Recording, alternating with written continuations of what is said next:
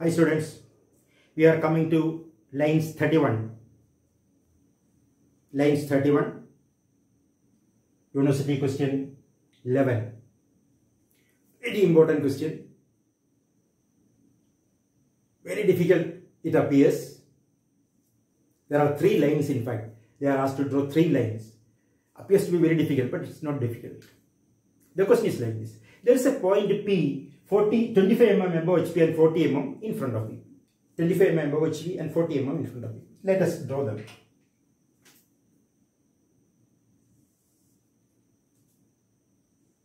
XY, 25 mm above, P dash, 40 mm in front. P, 60 mm away, 50 mm above, Q dash, and 30 mm below, Q, 60. This is 40. This is 50, this is 30.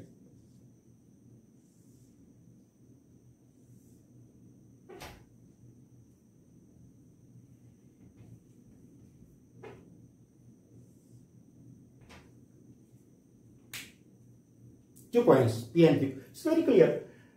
P 25 mm HP, 40 mm in front of VP, Q 50 mm HP, 30 mm in front of VP, and the projectors are 60 mm apart. That is what we have drawn. Now, there is a third point R which is lying on the ground. These points are above like this.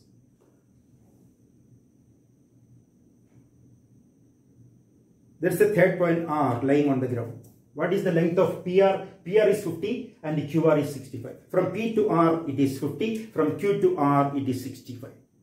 R is on the ground. Agreed? You need a little bit of visualization. You need a little bit of visualization. You assume there are 2 sticks. Stick PR, stick QR. Tie a knot at R. Make a knot at K not T. K not T. Knot at R and keep R on the ground. R is lying on the ground. P, Q, R. It's a triangle actually. P, Q, R is a triangle. Remove the knot. Remove the knot. This is P, that is R. Lift R from the ground. This QR should not be disturbed. This is QR. QR should not be disturbed. Take this PR, hold P here itself, lift R from the ground and keep it on the ground again so that PR is parallel to VP. I repeat. Remove the knot or untie it. Lift R from the ground, bring it and again keep it on the ground. It was on the ground, keep it again on the ground so that PR is parallel to VP. What is its elevation? Its elevation is true line. P dash as center, 50 as radius, PR is 50. Cut an arc, R1 dash, connect P dash R1 dash, 50. If this is R1 dash, where is its plan? Its plan is here, parallel to its line. R1. I hope you understand. This is R1, PR now. On the ground, R is on the ground. If you lift R and keep it anywhere on the ground, what is the path of R? R will move along an arc. Isn't it? R will move along an arc. P as center, P R1 as radius, draw an arc. Somewhere on this arc, the final plan of capital R will come. Similarly, this is QR.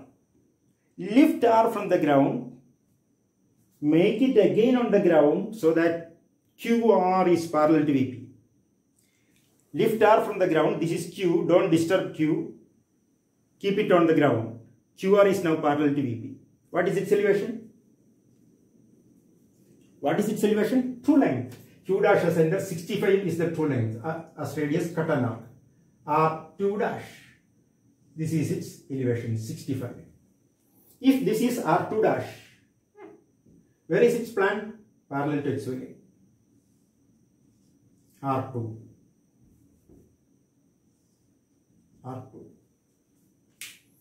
If you lift R from the ground and keep it anywhere on the ground, you can keep it anywhere on the ground, it will move along an arc. Agreed?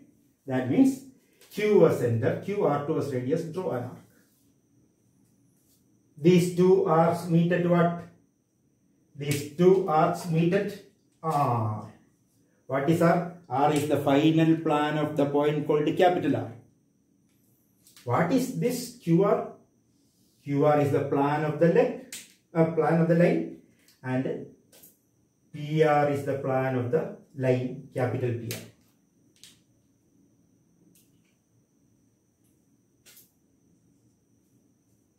PQR is the plan of the triangle formed by the three lines. If this is R, where is R dash? R dash is on XY line. Why R dash is on XY line? R dash is on XY line because capital R is on HP. Connect P dash R dash.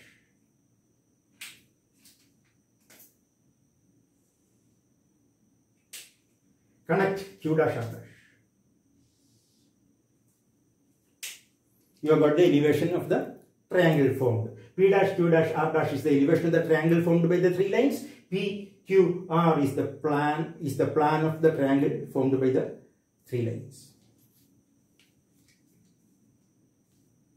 I have not marked dimensions. You can mark dimensions accordingly. Dimensions I have scribbled down. That's not the correct method of marking dimensions. I need not mark dimensions in all points. You know how to mark dimensions. Preferably mark it outside. Don't mix it inside. Bring it outside for clarity. If it is very big, you can bring them inside also, no problem. 25, 40, 60, 50, 30. That's all the dimensions you need to mark. You are only asked to draw the plan and elevation of the triangle. You are not asked to find out anything. I hope you understood. Thank you.